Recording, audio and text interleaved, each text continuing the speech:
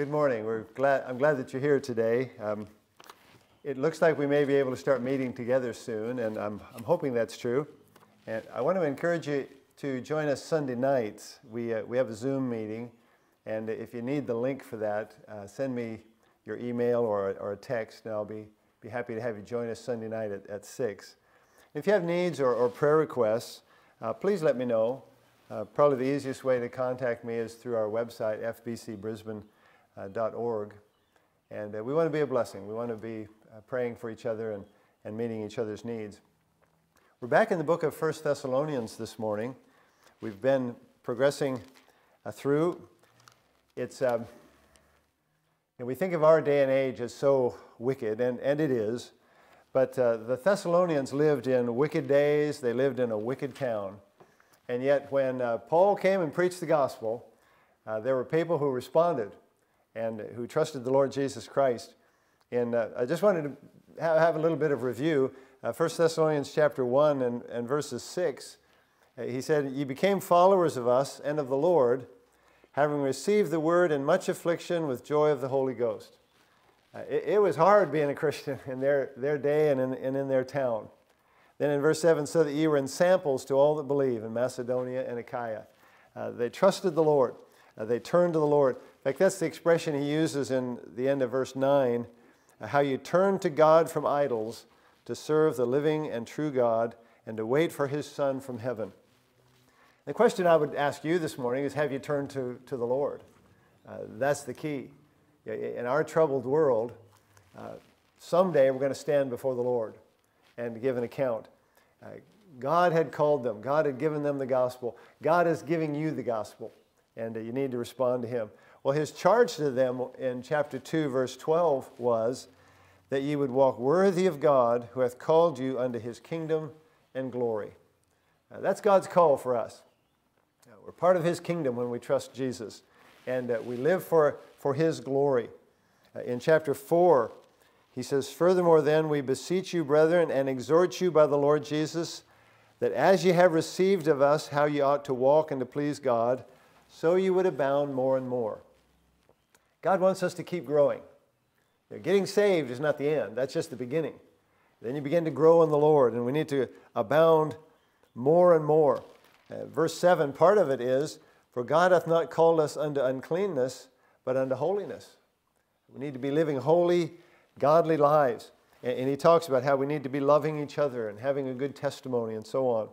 Well, their response, if you go back to chapter 2, verse 13, at least part of it was, he says, "For this cause also thank we God without ceasing, because when ye received the word of God which ye heard of us, ye received it not as the word of men, but as it is in truth the word of God, which effectually worketh also in you that believe." Their response was to believe the Bible and to live by God's word.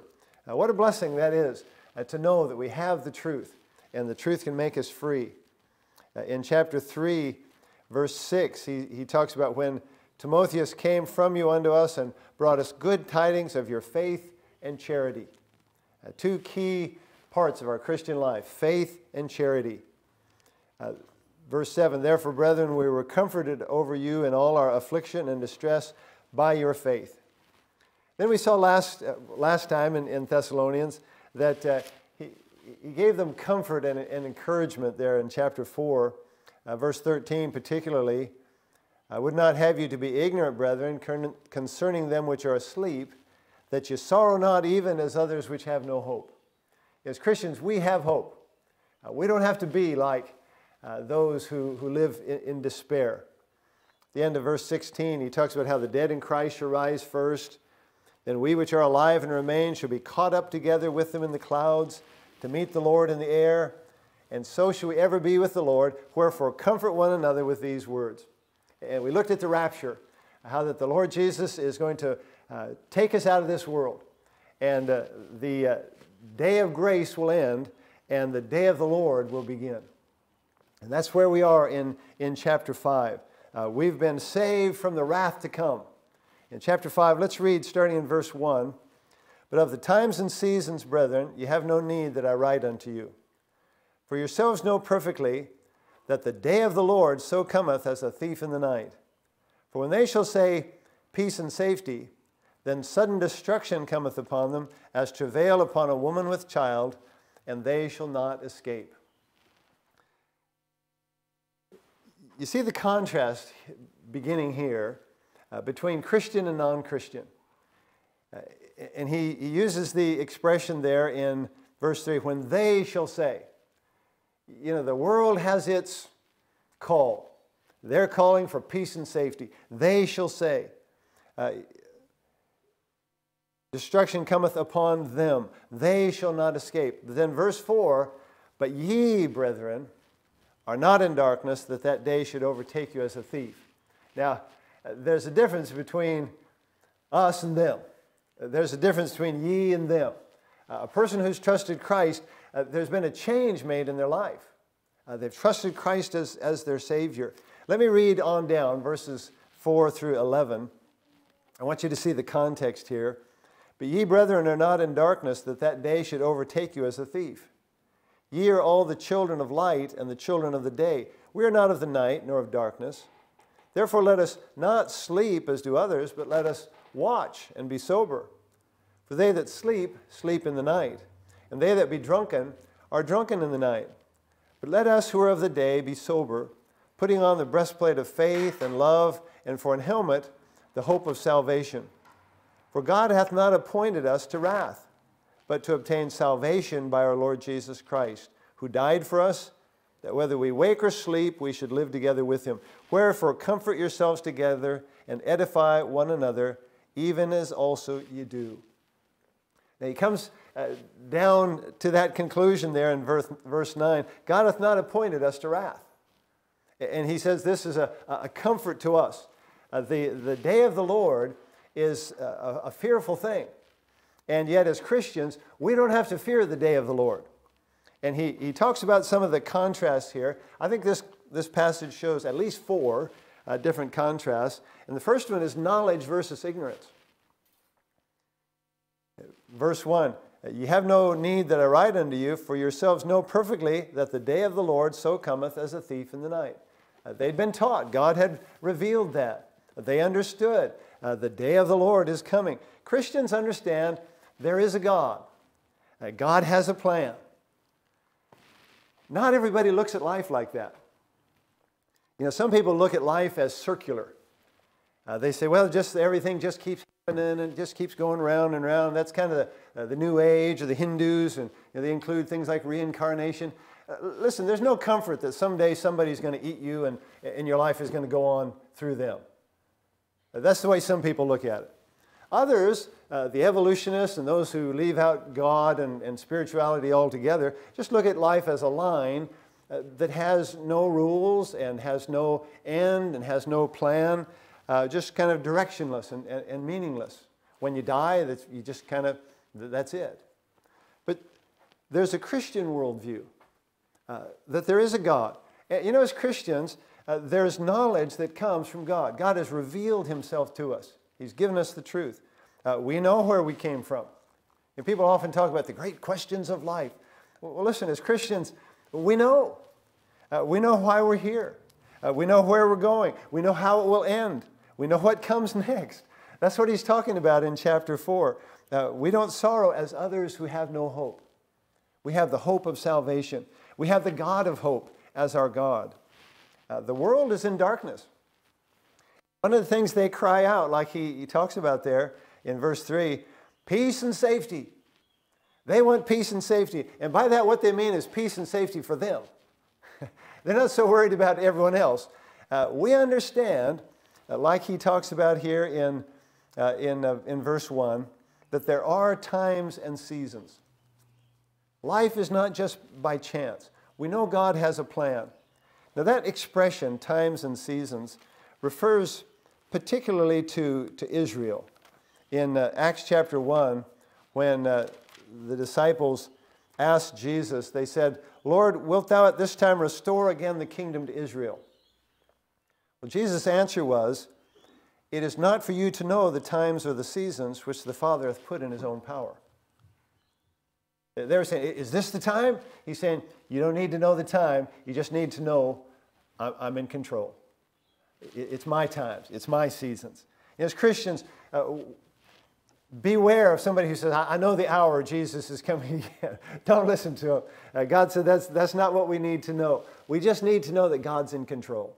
God has His times and has His seasons.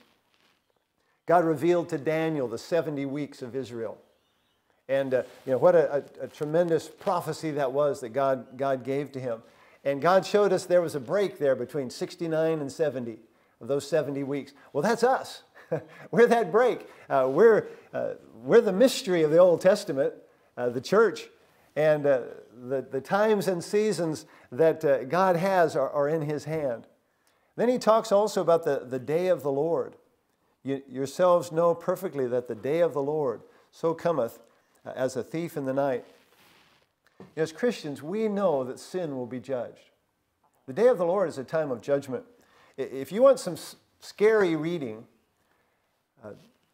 look up in your Bible search engine on your computer, Day of the Lord, and you read those passages. It's not easy reading. Let me read just one of them to you from Zephaniah chapter 1 and verse 14. The great day of the Lord is near. It is near and hasteth greatly, even the voice of the day of the Lord. The mighty man shall cry there bitterly. That day is a day of wrath, a day of trouble and distress, a day of wasteness and desolation, a day of darkness and gloominess, a day of clouds and thick darkness, a day of the trumpet and alarm against the fenced cities and against the high towers. And I will bring distress upon men, that they shall walk like blind men. Verse 18, neither their silver nor their gold shall be able to deliver them in the day of the Lord's wrath. The day of the Lord is a fearful time. And when you look at the day of the Lord, Christians are not there. We've been saved, like he says in chapter 1, verse 10, from the wrath to come. Like he says later, or as we read there in verse 9, He's not appointed us to wrath. When you look at the day of the Lord in Revelation, it's basically chapters 6 to 19. The church is not there. And what a blessing it is to understand there's times and seasons. There's things that God is doing with Israel, things He's doing with Christians. And He says the day of the Lord is going to come like a thief in the night. Things are not always going to continue as they were. Those who believe that the world is a circle or the world is a line, they think things are just going to continue. God says, no, there's times and seasons. There's going to come an end to this day of grace.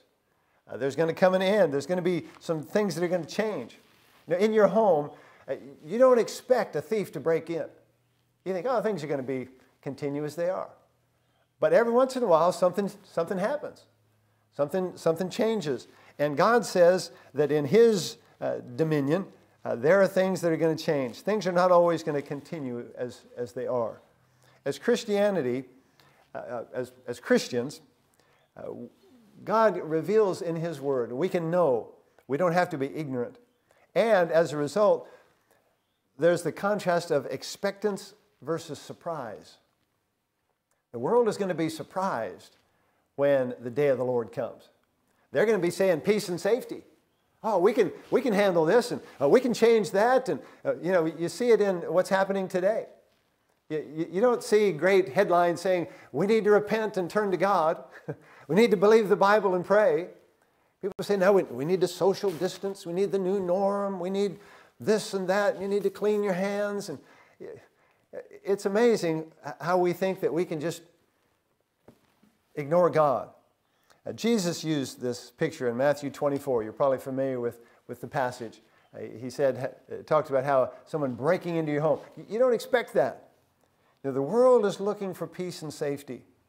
We can work it out. Many just ignore the Lord.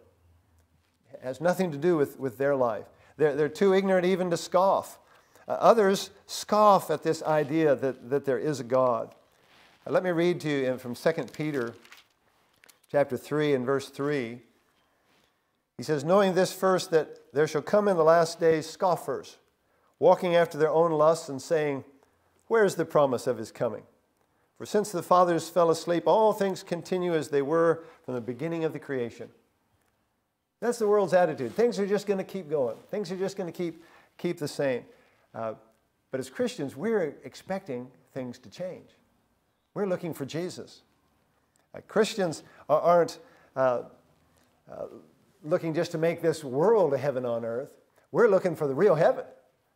We're looking for Jesus. We're living like he could come today.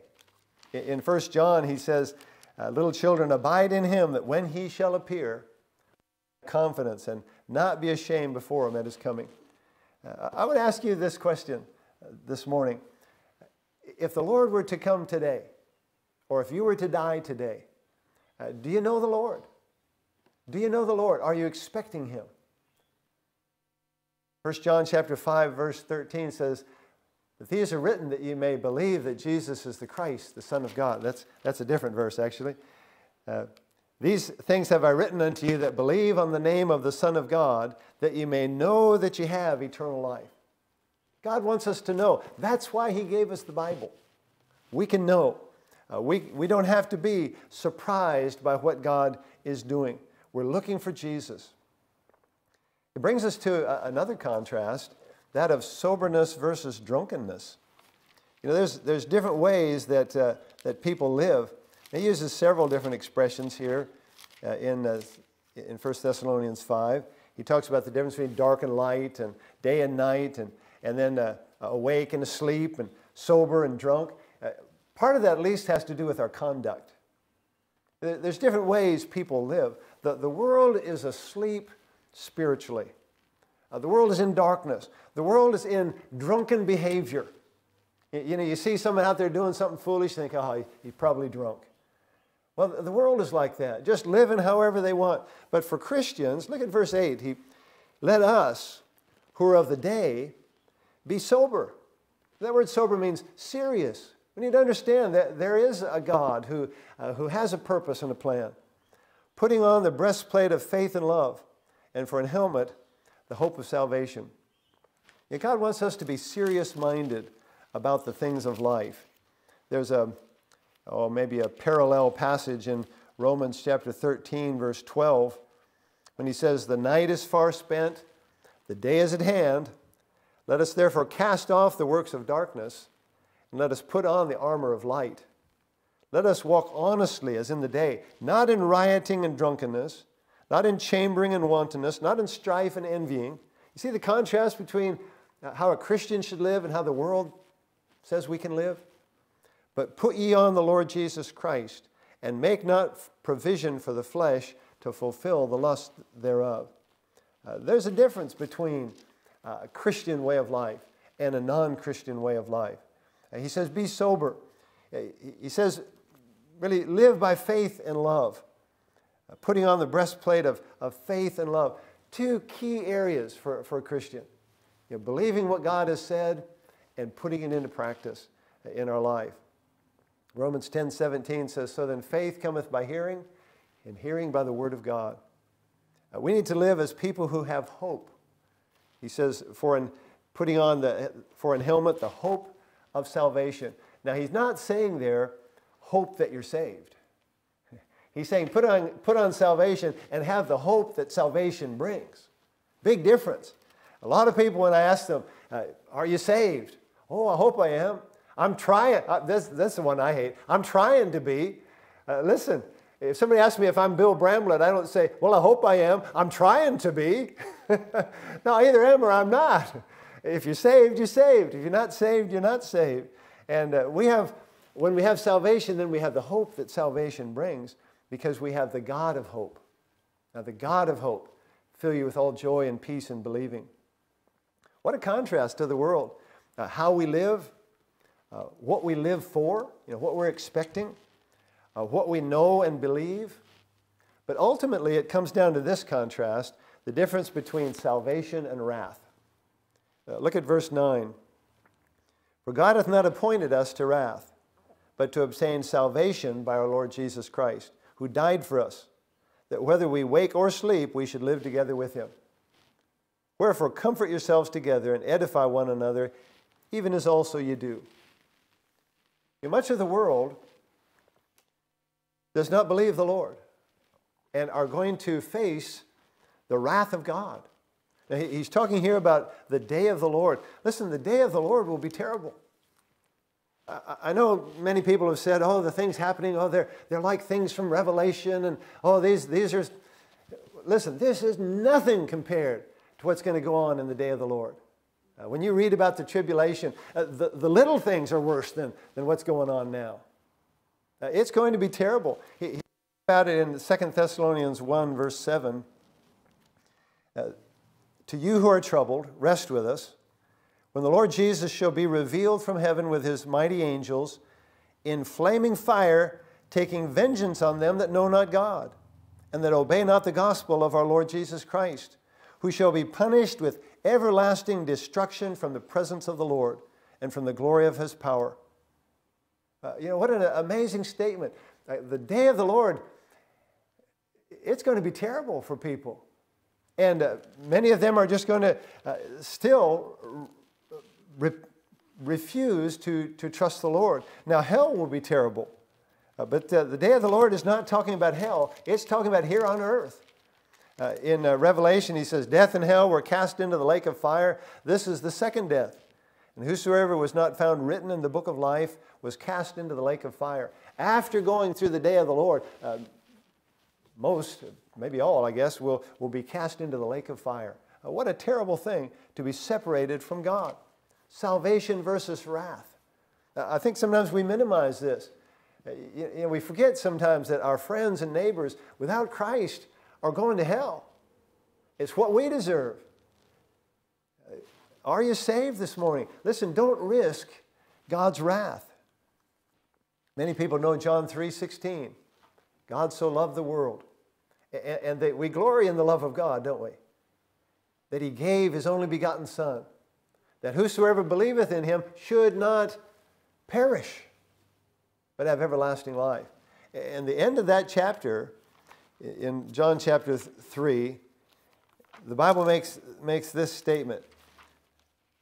I like to get it and read it, so I make sure I get it right. He that believeth on the Son hath everlasting life. And he that believeth not the Son shall not see life, but the wrath of God abideth on him. See, the wrath of God, that's the day of the Lord, that's hell, that's separation from God for eternity. Are you saved? Don't risk God's wrath. No one can be good enough to go to heaven. I've talked to people who think they're just as good as they can be. Listen, God says all have sinned and come short of the glory of God. He says the wages of sin is death, but the gift of God is eternal life through Jesus Christ our Lord. Well, there in 1 Thessalonians chapter 5 and verse 9, he says, God hath not appointed us to wrath, but to obtain salvation by our Lord Jesus Christ. He's talking to Christians there. Verse 10, about Christ who died for us. You see, the only way to obtain salvation is from Jesus. God hath not appointed us to wrath, but to obtain salvation by our Lord Jesus Christ, who died for us. Jesus is the only way of salvation. Salvation. Real faith in Christ changes your life. Sometimes you'll meet people and say, oh yeah, I'm a Christian. There's places in the world where everybody's a Christian. At least they think they are, for whatever reason. But real faith in Christ changes your life. That's what he's talking about in this passage when he talks about children of the light and children of the day. People who are living for Jesus, like he talks about in verse 8. Us who are of the day, be sober, putting on the breastplate of faith and love, and for an helmet of salvation. God's presence in our life makes a difference. We don't just go on in ignorance when Christ has taken up residence. There's a great benefit and comfort in knowing the Lord. We talk here in verses 1 through 7 how we can know.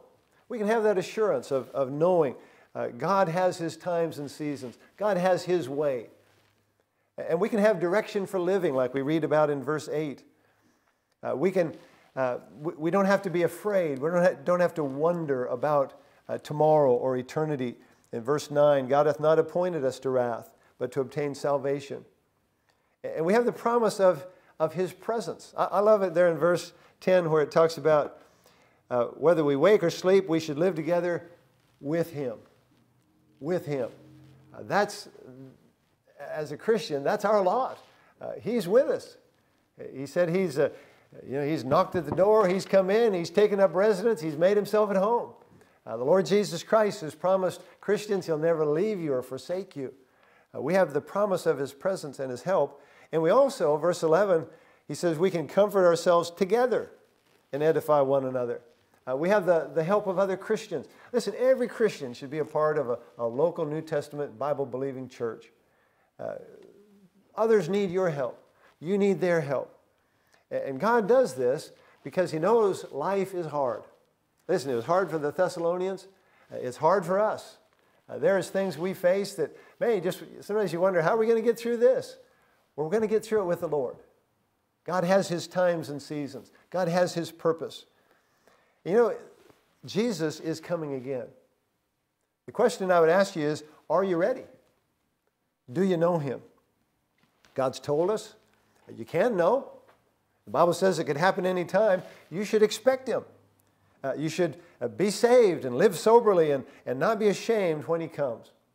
The Bible says this in Hebrews chapter 9, "And as it is appointed unto men once to die, but after this the judgment, so Christ was once offered to bear the sins of many.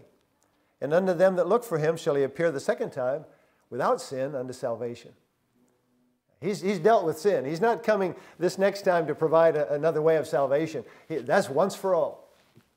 And Jesus is coming. The thing I would encourage you to think about this morning is this. You have an appointment. I don't care who you are. You have an appointment. Is it to wrath or is it to salvation? You have an appointment with God. Is it to wrath or is it to salvation? The Bible says you can know for sure. You can know the Lord is your Savior. It's by faith. It's not by works. It's not by your heritage or your culture or ceremony. This church can't save you. Only the Lord Jesus Christ can save you. And this morning, I would encourage you to turn to Christ, to know for sure. If you have questions, listen, call me, contact me. Let us help you. Get on our website, fbcbrisbane.org. The plan of salvation is there, contact numbers and so on. If you're interested in knowing more, the key is the Bible. But as well, I'd be happy to send you this little book. You probably can't see it. Paid in Full. Explains salvation and be a blessing to you. If you let me know, I'll send that to you. Let's go to the Lord in prayer and ask His blessing. Father, we are so grateful that You love us. Lord, we don't understand all about life and eternity, but Father, we're so grateful that You've revealed the truth to us and that we don't have to be in ignorance about how to know You, how to be Your friend, and how to be saved. And Lord, we're grateful that You've given us Your word, that we can know the truth and the truth can make us free. And I pray, Father, if there are those listening today that are not saved, that Your Holy Spirit would bring conviction and repentance and faith. Help them to trust You.